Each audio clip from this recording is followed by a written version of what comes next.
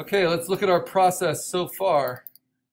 We started with this demo with the concept of dynamic clouds and soaring flight. I made a hand-drawn sketch playing with 3 approaches. One was symmetrical, but ended up doing kind of a dynamic one on top of the symmetrical. One that plays with negative and positive space, having kind of the empty space around these cloud forms be suggestive of a bird in flight, and then overlapping with a moon cutout.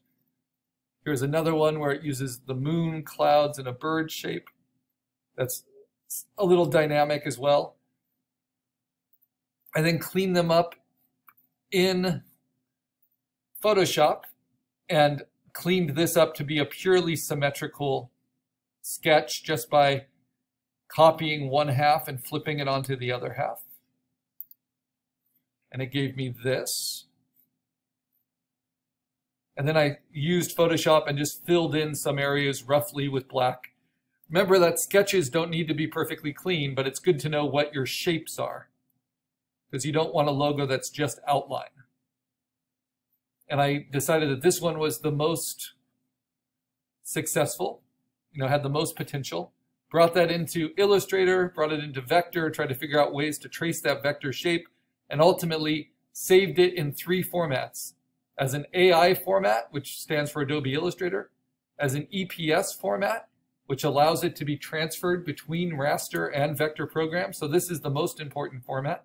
And then an SVG format, which is a standard vector format, which allows for it to be brought into vector.com and worked on there. So just like Photopea and Photoshop, you can work between the two. You can work theoretically between Adobe Illustrator and vector.com as long as you save it as an SVG.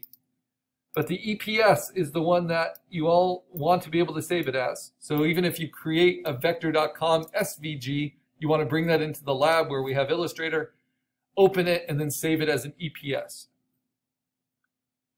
Because when we go now to a raster file or raster program like Photoshop or Photopea, opening up Photoshop now, we can bring that EPS in as a smart object layer that we never rasterize, which means just like a vector shape within Photoshop, it means it can be scaled to any size and never lose quality. And then, like we've played with a little bit before, we can use layer styles to change its color, to give it a gradient, to give it a texture, to give it a drop shadow, to give it an outline stroke. And in this way, we're going to get variations on our original black shape logo. And those variations, that's the 3rd requirement for this assignment 4. So the first requirement is a sketch. Second requirement is a black shaped logo, saved and uploaded as a PNG, so it will be transparent. And then the 3rd is some sort of color variation. And as an introduction to color logo design, this is an easier way and a more direct way to color your vectors than to color it within Illustrator or Vector itself, which in some ways is more limited. All right, so what I want you to do is to open up Photoshop. This is once you have a finished black shape EPS file, and you're going to create a new file in Photoshop, and you are going to make it 8 by 10 inches. Now, because my logo is wider than it is tall, I'm going to make it 10 inches wide, 8 inches tall. If your logo is taller than it is wide, then you would make it 10 inches tall and 8 inches wide. And I want the resolution to be our standard lab resolution, which is 350 pixels per inch. Background of white, RGB, 8-bit. Here we go. We have an 8 by 10 white piece of paper here. Now, this is very important. Notice how I did not do this. I didn't click on my EPS and say open it with Photoshop. Because if I do that, it's going to ask me to rasterize my vector file. And I do not ever want to rasterize my vector file. What is rasterizing? that turns it into a pixel grid. And if you turn it into a pixel grid, it locks it into a certain resolution, which means that it's made out of squares all of a sudden and no longer clean vectors. And Photoshop is taking a while for me to just show you that thing I don't want you to do. So I'll cancel it. Instead, what you do is you drag and drop the EPS file into the Photoshop that you created.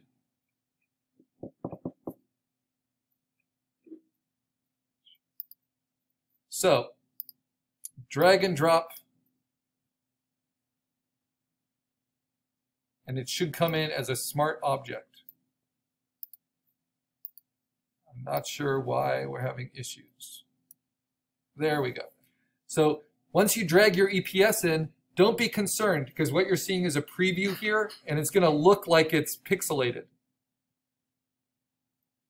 It's not pixelated, it's your vector file, but this is just the preview of it.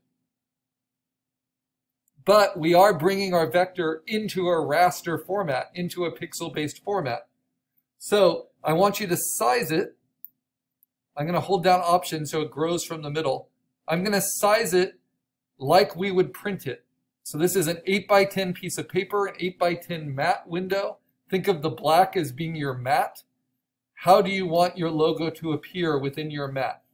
And this looks pretty good to me. So then I hit return and I place it.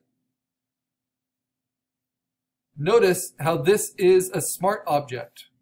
So if I try to edit it or erase it, it will ask it to be rasterized. I do not want to rasterize it. And if I zoom in, it will show pixels, but it's going to show the pixels based on the resolution I put in. So this is 350 pixels per inch at 8x10 inches. Now to save it, to upload to Canvas, I simply turn off that background layer so it's transparent. And then I say File, Save a Copy. And then I'm going to save this as my assignment 4 to the desktop. And I want to save it as a PNG file. Remember, that's an online file format that supports transparency.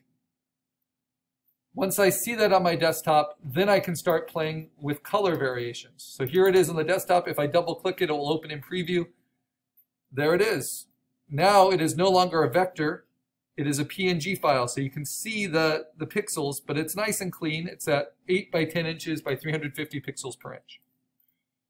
But you can see how that's different than previewing my EPS file, which is a vector. Because when I zoom in on my EPS file, there are no pixels, no matter how much I zoom in.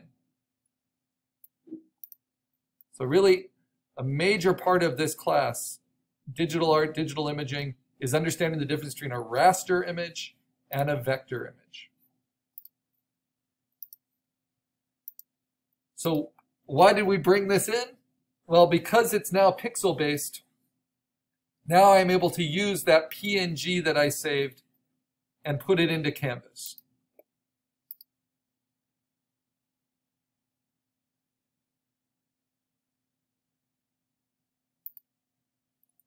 So a vector file can output any variety of resolutions, all from one file.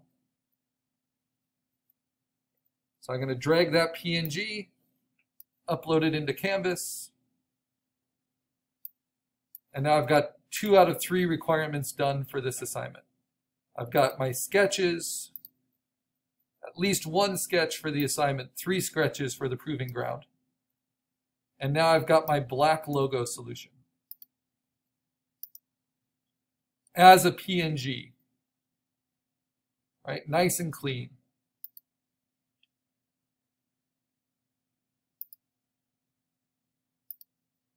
All right, I don't know why that's showing up.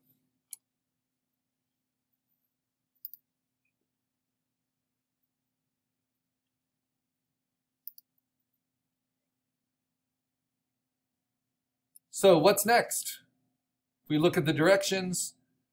We've done a sketch. We've done the black shape vector that's rasterized for print at 8x10 inches at 350 pixels per inch. Now we want to play with some color variations. And the easiest way to do this is in Photoshop. I'm going to make a duplicate of my vector layer. I'm going to turn on my white background so I can see it. And then I'm going to double click on the layer to open up my layer styles. It's important to know that you can put layer styles onto vectors, onto smart objects, onto typed files.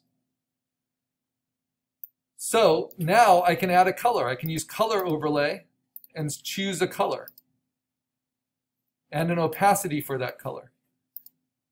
So what does opacity do?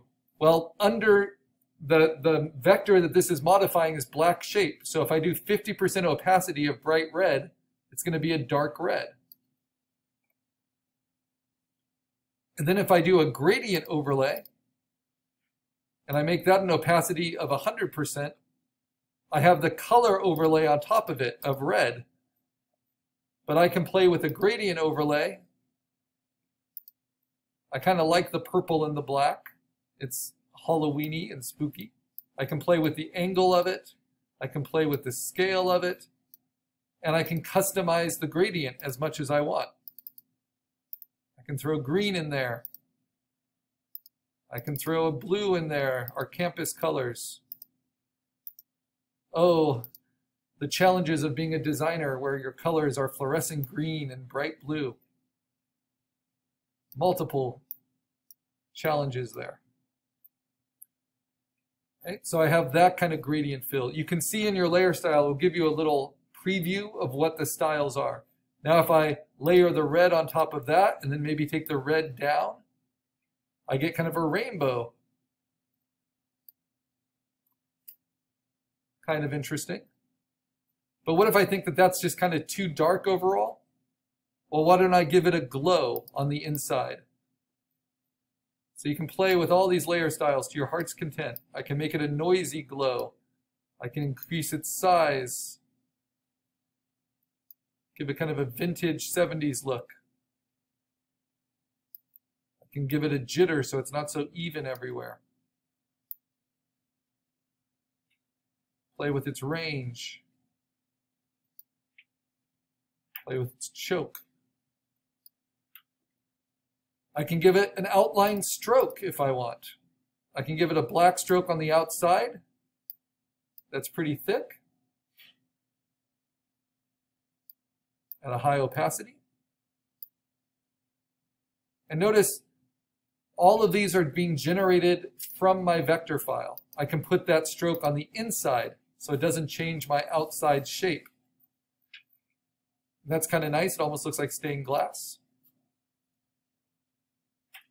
I can split the difference and put it on the center. But I think for this design, with all these negative space shapes, inside works best for me. I can change the color of the stroke. Maybe a nice dark blue would be nice.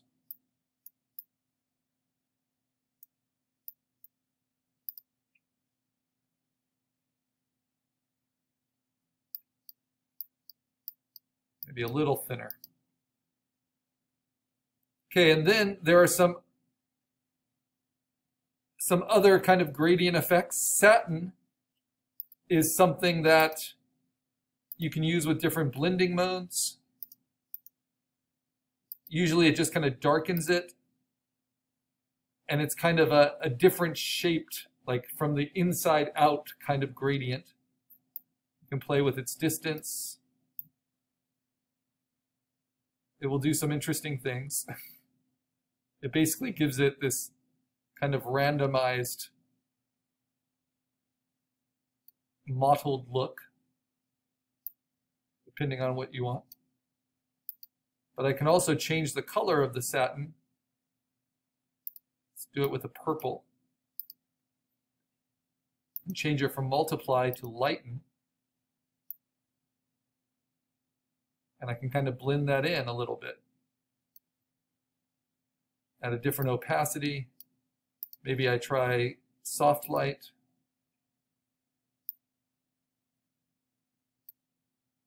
Very subtle, maybe pin light. So these are all color variations to play with. I like that. Just the little hints of